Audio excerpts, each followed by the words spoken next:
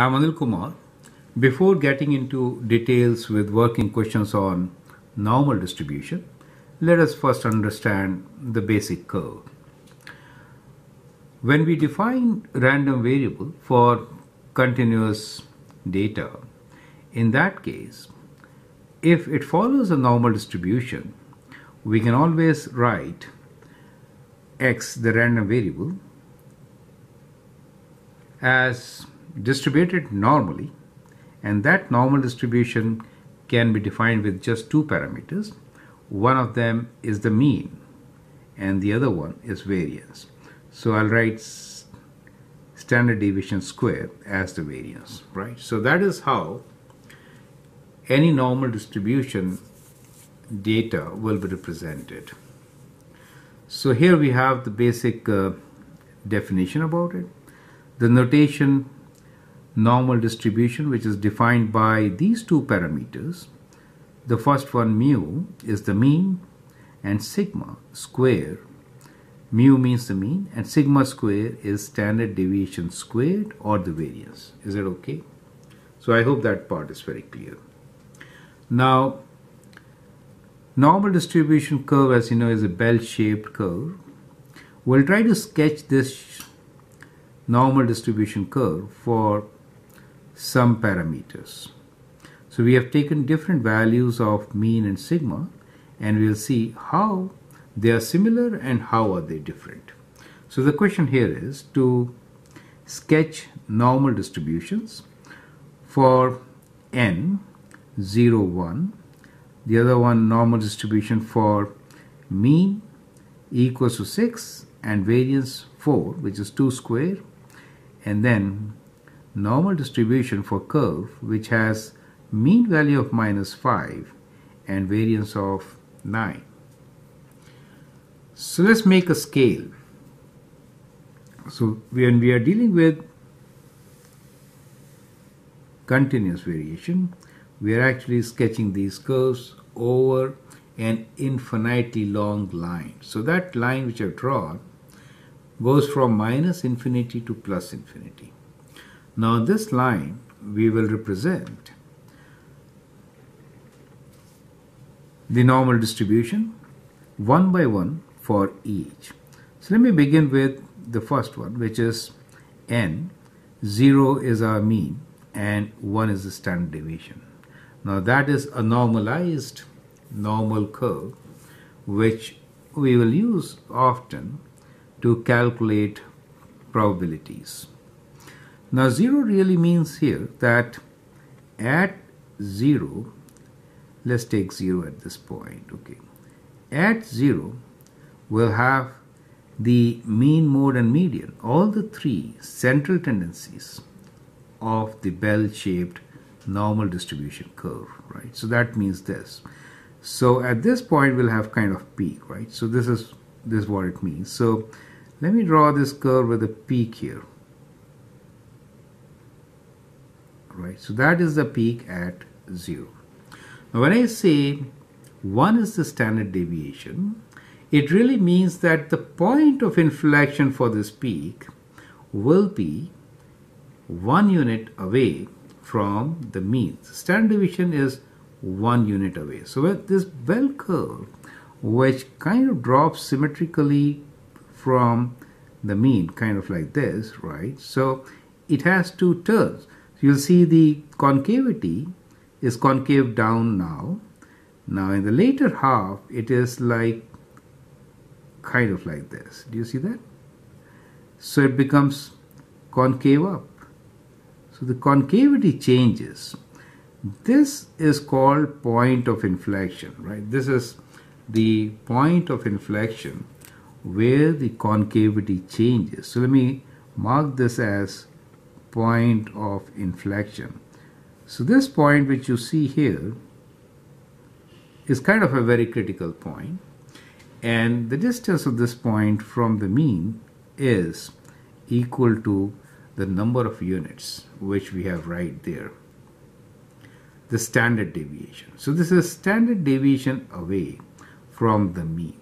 So that is critical when you sketch the graph. So the mean comes right there where you have mean, mode, and median, all the three tendencies for the graph, and the standard deviation is a point where the concavity of the curve changes. Do you see that?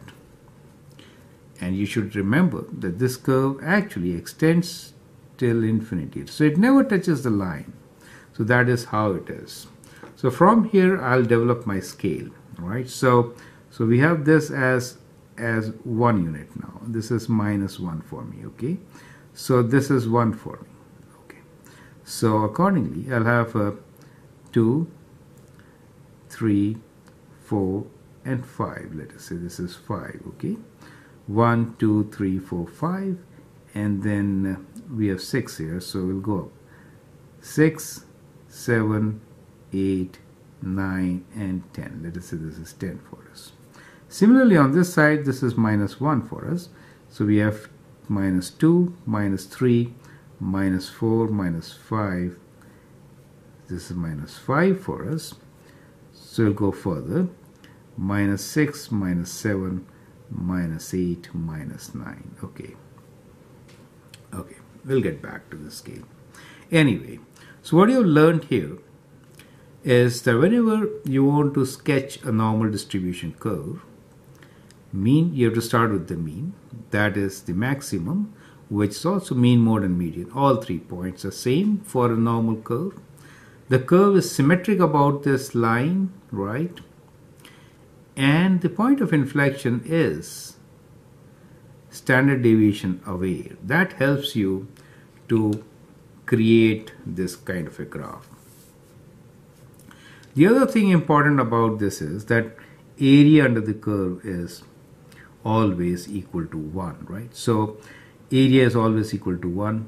Now since it's very difficult to calculate the exact height for which area could be 1, we'll always leave it by this kind of nomenclature. But just saying area is 1 is good enough. Okay. Now let's look into the second graph. The second graph for us is with mean of 6. So we are looking for this value, which is 6 for us. So mean of 6. So, and in this case, the standard deviation is 2. Now if standard deviation is 2, then let me just draw this line where we'll have the maximum. Now that means the point of inflection has moved 2 units, not just 1. So from 6, it moves to 2, kind of here. So from 6, 2 units. So we'll have standard deviation move 2 units away. But since this center portion becomes wider, so we cannot go so up high. Assume that this area under this curve is unit, 1 square unit. Then to maintain the same area here, this peak has to come down, right? So this peak comes down. So in this particular case, it is going to be a bit flatter. Do you see that? So the concavity for this curve, let me sketch it in a different ink. Okay, let's take this color. So in this particular case, we'll say the concavity is kind of like this, like it's kind of flatter, and here it changes. In this case, it changes here. Do you see that part, right? So it changes, kind of like this. So more concentration is on the tails.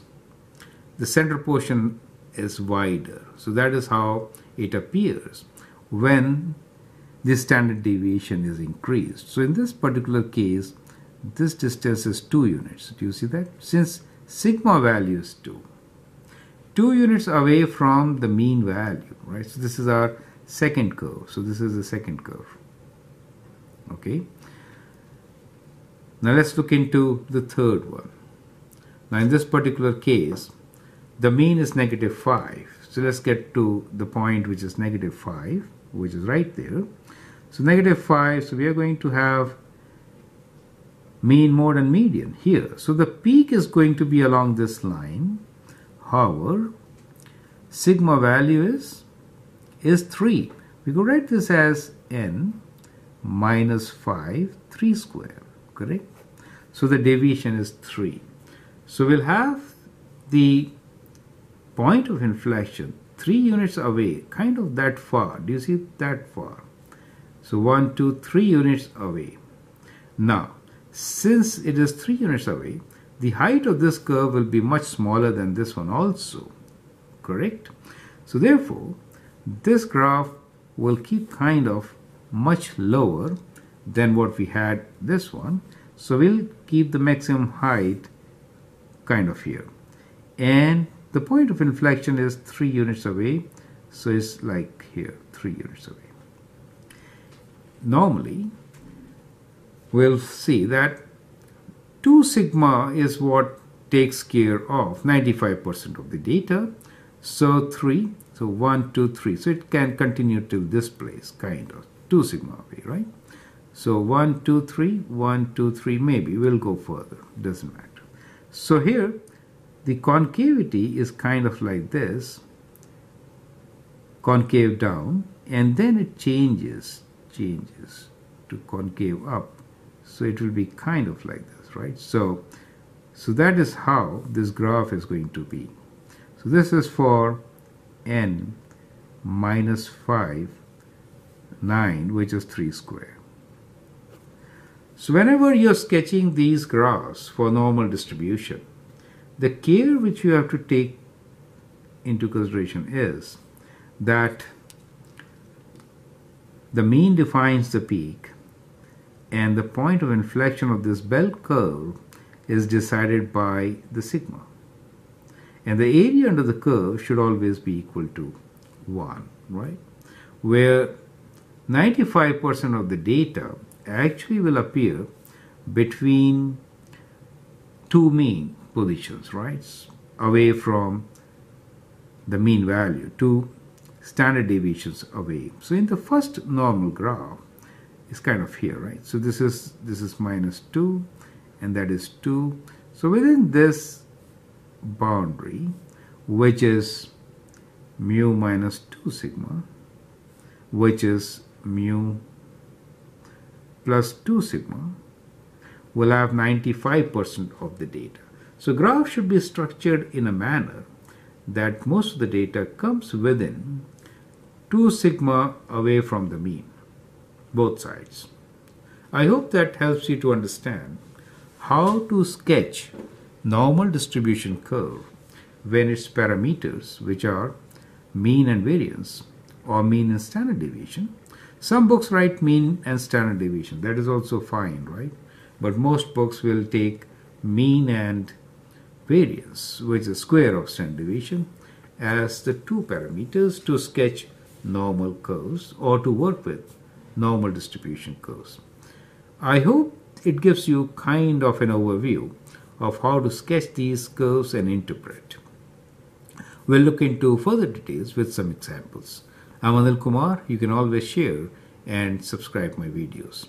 Thank you and all the best.